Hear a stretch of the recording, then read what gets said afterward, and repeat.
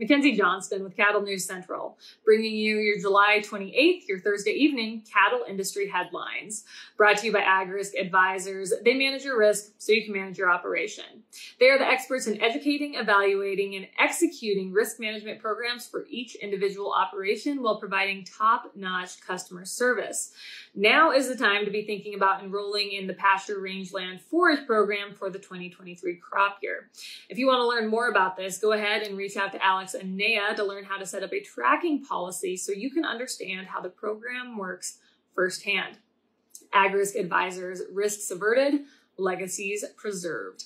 Yahoo News has reported Canadian Prime Minister Justin Trudeau is aggressively pushing to accelerate the fight against climate change, which is sparking a showdown with Canadian farmers. The government is proposing to cut emissions from fertilizer by 30% by 2030 as part of their plan to go net zero in the next 3 decades. But farmers say to achieve this, they will be forced to shrink grain output significantly at a time when the world is scrambling for more supplies. Additionally, if this proposal actually becomes reality, farmers stand to lose $8.08 billion by 2030 due to reduced output. This proposal comes at a time when farmers in the Netherlands have been protesting climate targets that aim to put them out of business. We have seen the headlines, we have seen the videos on YouTube, the internet, whatever. It is unreal what the farmers over in the Netherlands are dealing with. According to an analysis commissioned by Fertilizer Canada, Canada could lose over 160 million metric tons of canola, corn, and spring wheat between 2023 and 2030 due to this plan. That's nearly double Canada's expected grain production this season. The approach for how the government is going to reduce fertilizer use amongst farmers to achieve climate goals is still under development, and the government is accepting feedback until August 31st. Obviously, farmers and farm groups are arguing in favor of fertilizer use because it results in more food. Believe it or not, people need to eat. Fertilizer has contributed to spring wheat yields increasing more than 40% in the last decade through 2020 compared to the 1990s. Similarly, canola yields rose 56% over the same time period. It is unreal to sit back and watch these governments around the world supposedly work to solve climate change, the issue of climate change, by cutting into agriculture. Let's get rid of the industry that feeds us. That's a great plan. Great plan. This update is also sponsored by 4T Ag Insurance, your go-to contractor for ag insurance. 4T Ag is owned and operated by Colt Tritt. He is a one-man show. He himself ranches, so he understands all the risks that go along with the livestock industry. 4T Ag, they offer LRPs on both fed and feeder cattle. They offer PRF insurance and just about every other insurance option out there. If you want to learn more about 4T Ag, head on over to www.4tag.net. That is the number 4, TAG.net. So a little bit more about climate change. The Irish Times has reported earlier this week, Ireland's government introduced a plan to reduce greenhouse gas emissions from the ag sector by 25% by 2030. Ag is actually the lowest on the totem pole when it comes to reducing greenhouse gas emissions with this plan. This plan is incredibly aggressive. Ireland plans to reduce emissions from electricity by 75%, transportation 50%, commercial and public buildings 45%, residential buildings 40%, and industry 35% by 2030. The plan promises to build more offshore wind farms to produce green energy in the future and to incentivize the production of biogas and solar energy on farms. We have seen Europe go down this same path. They were all about green energy at one point. They didn't need those fossil fuels, no need for those. And so when they went to all green energy, it didn't work too well for them. So they needed energy, so they went to Russia. They turned to Russia, and they were dependent on Russia. And look at where that has landed them today. This push to go all green, these governments, these countries, one of the worst ideas out there. The government is claiming that any measures asked of farmers will be voluntary and incentivized rather than mandated. But according to senior government officials, inevitably, the size of the national dairy herd is going to be reduced. There are about 6 million head of cows in Ireland, to give you some idea. Obviously, various farm organizations in Ireland are fighting this plan, claiming it is a sellout of the family farm model. According to a government official, farming only accounts for 1% of Ireland's national income, and job creation in the industry is marginal.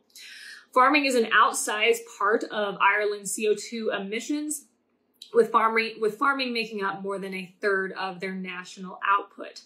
He went on to say the reason why farming is such an important part of this discussion regarding greenhouse gas emissions is because Ireland is one of the highest CO2 emitting countries per capita in the world, and that is because of farming. For those of you that do not know, here's a little fact to throw at you. Ireland, they're not going to save the world. I don't care if they slaughter every cow in their country. They get rid of all their livestock and they crush every car. It is not going to make a difference. Not at all. We've seen other countries like the Netherlands and Canada, as we just talked about, take these radical steps to supposedly save the environment and appease every tree hugger out there. But those steps, they don't matter. All of these efforts to save the environment, they don't matter because we have our big emitters. We have China, we have India. Those countries, they do not give a damn about the environment. All they care about is building industry, growing their country. That's all they care about. They don't believe in regulations. So like I said, we can crush every car and get rid of every cow in Ireland, and it's not going to matter. These proposals, they are just complete madness.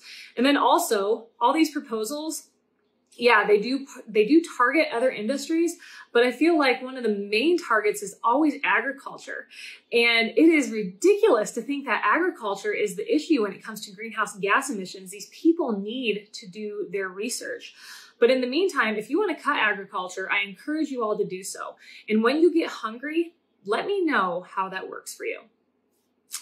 Finally, MarketWatch has reported the U.S. economy shrank at an annual 0.9% pace in the second quarter, which means that our country is officially in a recession, as the technical definition for a recession is 2 consecutive quarters of negative growth. But our government, they're trying to change that definition. We'll talk about that here in a second. So for all of you that do not recall, GDP, gross domestic product, shrunk at a 1.6% pace in the first quarter of this year, pretty significant. The back-to-back declines in GDP are the first since the Great Recession that we experienced back in 2007 through 2009. A sharp drop in business investment and declining inventory levels are to blame for the negative GDP in the second quarter, and also government spending fell sharply. So as I just said, the funny thing with this situation is that our government is now trying to change the definition of a recession, even though it has always been 2 consecutive quarters of negative GDP growth. They are just scrambling.